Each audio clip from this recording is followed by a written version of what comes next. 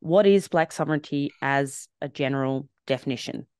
Boe? Oh, you ask any black fellow, you're going to get, as many answers as you would with any other general question. To me, it's sort of, having the choice and the right and the responsibility to have a say. It's our birthright.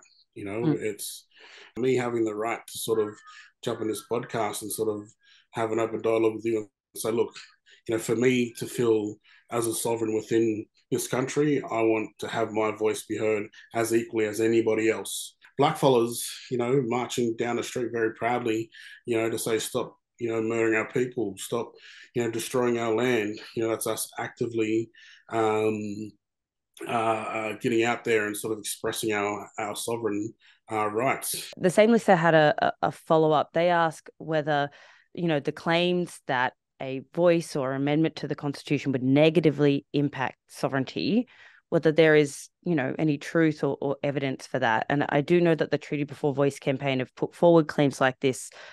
I'm a firm believer that you know, nothing can sort of take our sovereignty. So I don't believe anything could, usurp the sovereignty of Aboriginal people. But then obviously physically they can implement, laws and legislations they did in the past to sort of impede on, our sovereign rights, but as an Aboriginal person, I know deep down that this is and always will be blackfellow land, and I belong to country. I'm not just an Aboriginal person. I'm Gamilaraay, Kooma and Murrawari.